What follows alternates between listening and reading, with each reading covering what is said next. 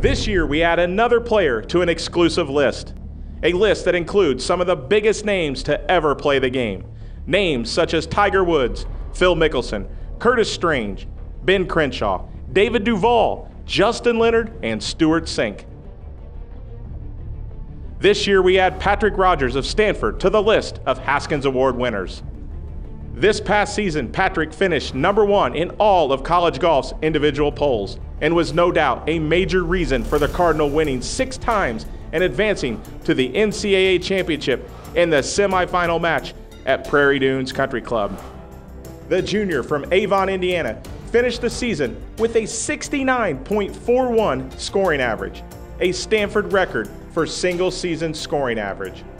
He finished his career with a 70.31 career scoring average, also a Stanford school record. In 12 events, Rodgers finished in the top 10 9 times. His 6 individual titles this past year is also a new record for victories in a single season at Stanford. Rodgers finished atop the leaderboard at the Erin Hills Intercollegiate, the Prestige at PGA West, Southern Highlands Collegiate Masters, the Goodwin, Pac-12 Conference Championship, and NCAA Eugene Regional. From Stanford University, your 2014 Haskins Award winner, Patrick Rodgers.